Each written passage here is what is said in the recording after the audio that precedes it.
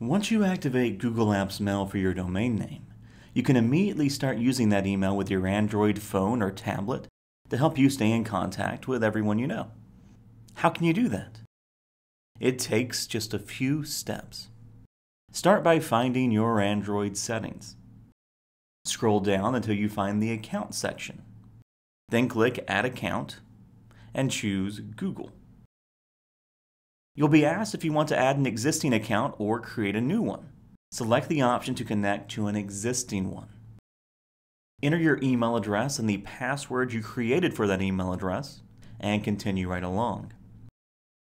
Now, Google automatically turns on the option to sync about 1 million different things between your Apps account and your Android device.